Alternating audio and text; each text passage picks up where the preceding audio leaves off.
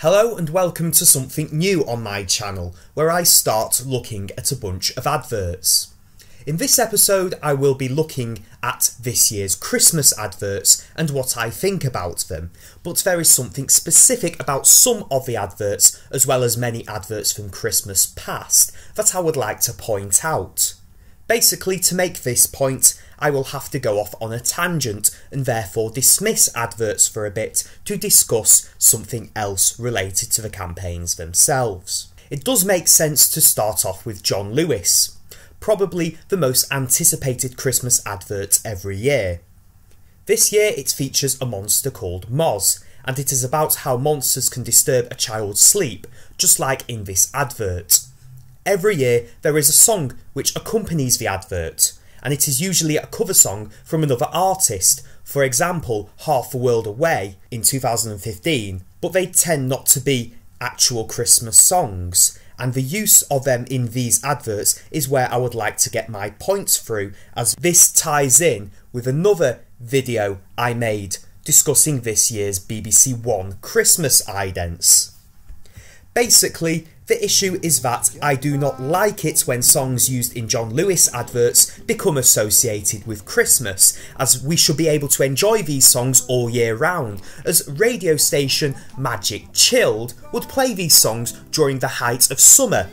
But I resent Christmas pop-up sister station Magic Christmas to play songs from John Lewis adverts from Christmas past, as they are not Christmas songs, and many of the originals came out during the spring and summer months when the nights are longer, and I do hope that this doesn't happen to the Clean Bandit and Zara Larsson song after BBC One. A Christmas song is only a Christmas song when the lyrics mention Christmassy things.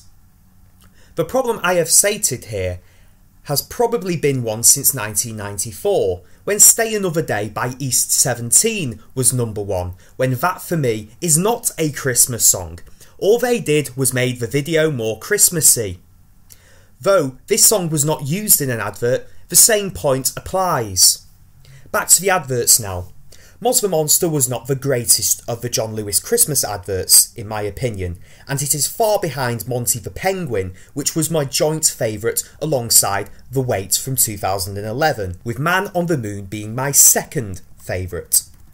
Asda, similar to John Lewis and BBC One, have used a song with nothing to do with Christmas, this being Fleetwood Mac's Don't Stop. However, this advert is based in a Christmas factory, which is why I actually like this advert, and this fuss gives the advert a Christmassy feel. One of my favourite festive adverts this year is one for Amazon, not due to any music or story, but because of the singing boxes, where the tick on the boxes, which represent the Amazon logo, acts as a mouth to give the boxes some character. Just like John Lewis, Amazon have used a non-Christmas song, this being Give a Little Bit from Supertramp for the main Christmas campaign, and they did use Chic's Good Times for a Black Friday campaign. Amazon was on to a winner, that is until the Co-op came along with this brilliant choir advert where people were coming together.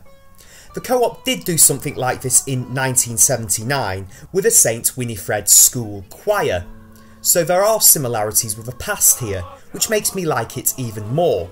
Sometimes it is the simple things that win, as you can have all the fancy things and go all out in the case of Amazon with actual singing boxes, but it is sometimes good when just loads of people come together. I like the song used, though you may think, why after the Battle of Britpop would a Manchester-based company use a song by Blur? Probably because the song goes well with the advert. The song used is Tender, again nothing to do with Christmas, though it is a really nice and upbeat song despite the meaning of it in regards to lead singer Damon Albarn.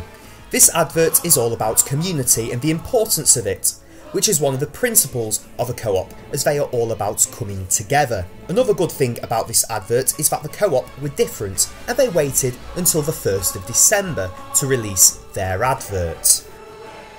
In a recent video I made discussing this year's Christmas idents, I looked at the possible influence of Christmas adverts on idents, especially with BBC One. But here I can look at the reverse, as the adverts for Aldi and Smith's toy stores remind me of Sprout Boy, who was on the BBC One Idents 2 years ago, as both Kevin the Carrot and the CGI Snot character go through similar experiences as Sprout Boy did.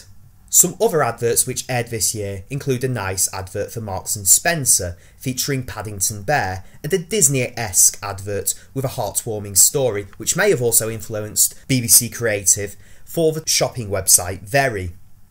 Tesco and Sainsbury's focus on the goings-on during Christmas, with the latter going all-out karaoke.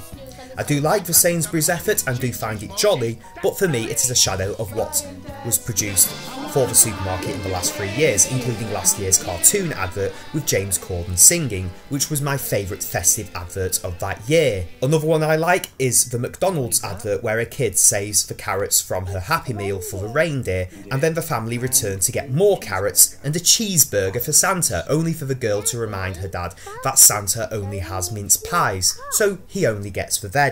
Maybe Mackie D's should do mince pies every Christmas, as they have done apple pies for a few years now. It is nice to see an advert remade, such as the Hellmann's Mayonnaise advert, which has its roots in the 1990s. This modern remake features more live action in the background compared to the original, and it features its own take on the 12 days of Christmas. There is one Christmassy advert I cannot stand, and that is the one for JD. I do not like the whole nature of this advert, and I therefore would call this the Chavmas advert. Before finishing, I would look at one campaign which has caught the attention of the consumer this festive period in the UK, even though it is not a TV advert, and that is for Greggs for Bakers. This ad mainly caught the eye, as Baby Jesus was replaced by a sausage roll. To sum up, I am not a fan of this year's John Lewis advert, and it is not as good as the adverts from 2011, 14 and 15. But the same could be said about Sainsbury's this year in comparison to last year or the year before that. However, I still do like the karaoke nature of the advert. The main theme of this review, however, is that I find it a shame that songs used in John Lewis adverts are only associated with Christmas and have therefore become Christmas songs, when there is nothing wrong with playing these songs in July. My favourite, however, is a no-brainer, and that title goes to The Cooperative, with Amazon coming in at number 2, though a distance away from the supermarket's effort with their rendition of Blur's Tender. I am Tim Goodwin, over and out, wishing you to take care this Christmas and for peace in the new year.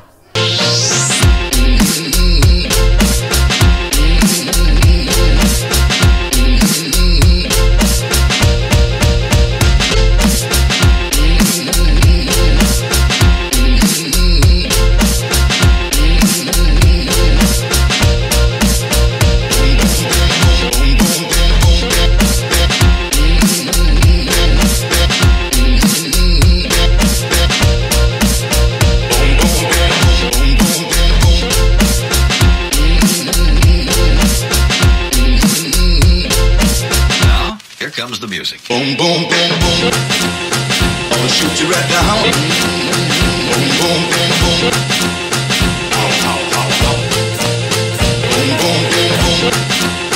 I'll shoot you right down.